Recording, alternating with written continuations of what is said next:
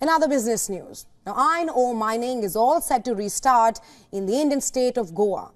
The state government has approved a deal signed with Vedanta, allowing the company to start mining at a local mineral block. Local media reports say that Vedanta won the mining block through an e-auction.